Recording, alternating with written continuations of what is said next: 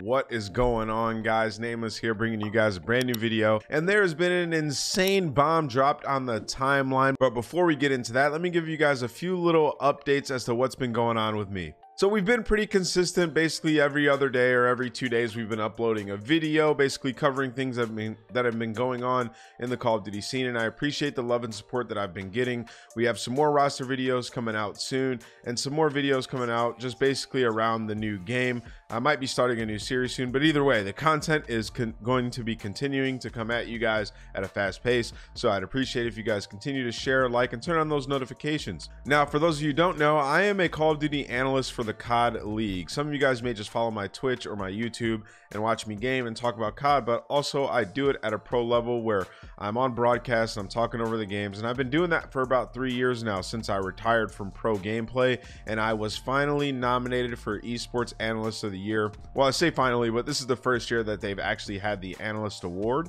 and I've been nominated amongst some other great people in esports. So if you guys feel the kindness in your heart and you support me, go vote. There will be a link in the description below where you can click it and go vote for your favorite commentators and on-air talent across esports, me being one of them. Your vote matters, guys. So cast a vote if you appreciate me and my work, and also make sure you go vote in the election as well. That's obviously coming up. But yeah, a lot of voting that we got to do, guys. So go check out these links. Show me some support if you support me. Okay, guys. So Hector Rodriguez, my guy, man. You know, we just did a podcast with him. It was fantastic. The Codcast. Make sure you go check that out as well. We talked about a lot of Call of Duty stuff. So it has been said on Twitter and confirmed by some articles that Hector Rodriguez, Hex, has purchased Optic Gaming back, but nobody knows what he's going to do with it because you cannot own 2 franchises. So there's the question as to what's going on. Hector hasn't said anything yet, so I'm hoping by the time I release this video, he still hasn't said anything, but I have all the news and clips and stuff for you guys. And actually, a couple of these clips I'm going to be reacting to for the first time with you guys, and giving you guys sort of my live reaction and take on this whole thing. But this is insane for a few reasons, and we'll get into that in a bit. But for now, let's catch you guys up to speed. So yesterday morning, the Esports Observer tweeted, Hex has reacquired Optic Gaming in a deal separate from his association from NRG, according to sources. We'll look to divest the Los Angeles CDL spot, pending league approval on both acquisition and sale. So one, shout out to Esports Observer. That is huge news for them to just drop in the timeline. And then they link the full article in an Instagram post is what I have. And basically the post goes, Hector Hex Rodriguez, current co-owner and CEO of NRG Esports, has reacquired Optic Gaming in a deal separate from any ties associated with NRG. Sources close to the deal have come forward stating that after negotiations spanning a little over a month, Rodriguez purchased the Optic Gaming IP in its entirety. In practice, the Call of Duty League slot associated with the Los Angeles franchise.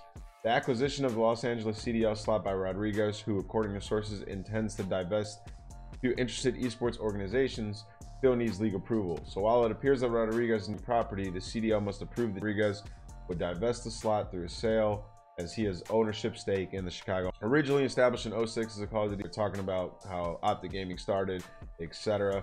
And this is huge. This is just massive. If you guys don't know the history about it, obviously you probably know Optic Gaming. They were huge. They had Nate Shot, Big Time, Romeric, Rambo, a bunch of different players, won a ton of championships, a bunch of different content creators, snipers, etc.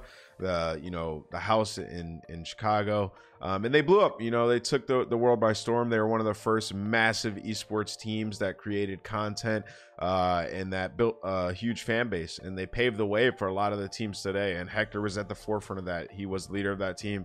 I mean, he was the CEO, he was the content creator, he was the manager, he was everything, man. He wore a lot of hats, and that was his baby, right? Like, that was his brand, that was his startup that he built from the ground up, and it inspired a lot of people. And basically he sold it to a company called Infinite for a lot of money, and they didn't really handle it well. I know he still had sort of a hand in it, but he didn't have that control, and they ran it like a big business would run it. And that's just not how you can run Optic Gaming. Obviously that proves it. And unfortunately for them, they purchased it, they thought they knew what they needed to do, but they didn't, and it didn't work out because they purchased it along with a lot of people who were a part of Optic, but they were under Hex, right?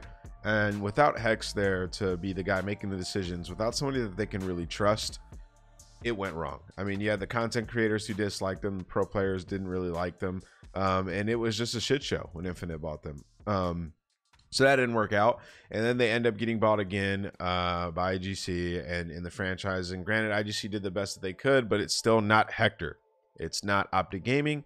The soul wasn't there, right? It was just a lifeless body that it didn't really work without him, man. So I respect him getting it back, and I gotta think he has some plans to, you know, sell that spot and maybe bring Optic Gaming back in a content creation aspect. And, you know, there's a lot of money to be made there as well. You know, Hector's a businessman, and with Optic Gaming, he can build that brand back up. There's a lot of hype around it. There's a lot of love people still have for the brand. There's still a lot of fans that are itching to be Optic fans. You got to think these guys out here have been fans since they were kids. They've been following Optic Gaming since they were 10, 11, 12 years old, guys.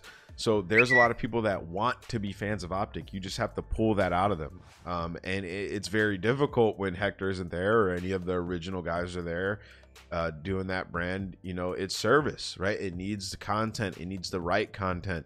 It needs the people like Hitch, the people like there's just so many different people. You saw H3 hired Roger, like people like that, to make the content that those fans like. They're fans of the people, not just the brand, and that's a big thing with Optic. So him getting it back, I think it's him getting his kid back, and I think he's not going to sell it again. He's not going to want to get rid of it, and I don't think he bought it just to sort of end it. I think he bought it to do something with it.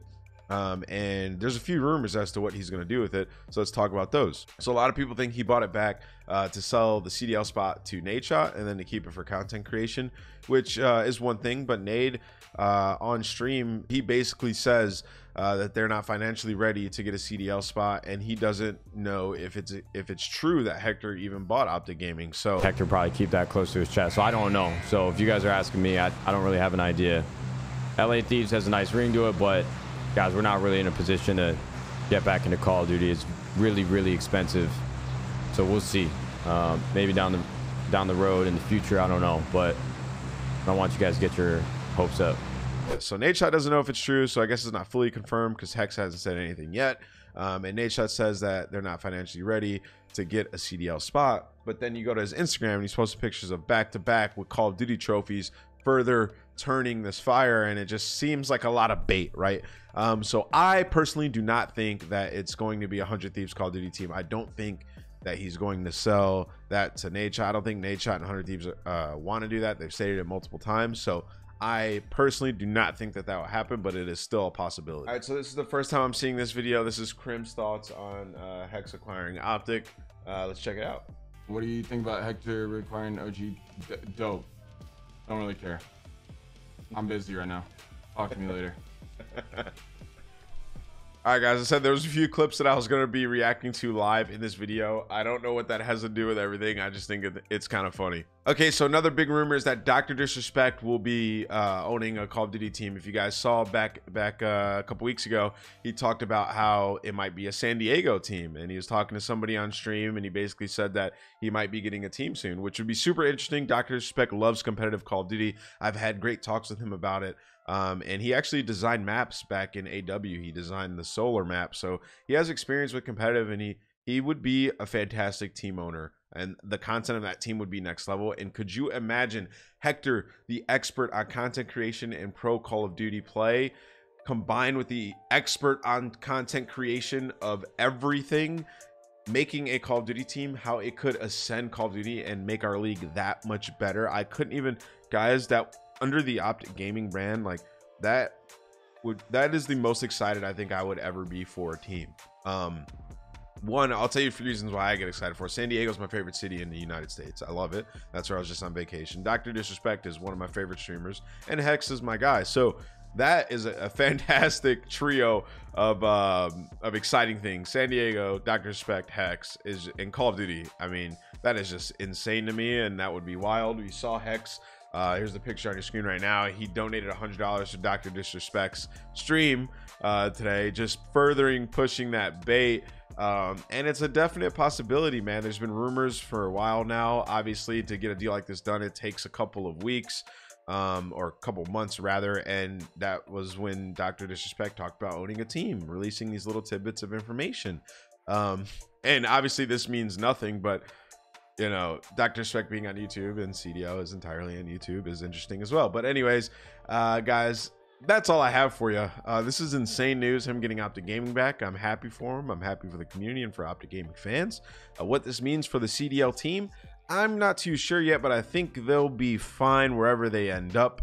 But other than that, that's it. That's all I have for you guys, man. Make sure you leave a like, make sure you turn notifications on, and make sure you comment what you want to see in the next video. If you did enjoy this, I appreciate you, and make sure to go vote in the election and for me for Analyst of the Year. I'll talk to you guys later.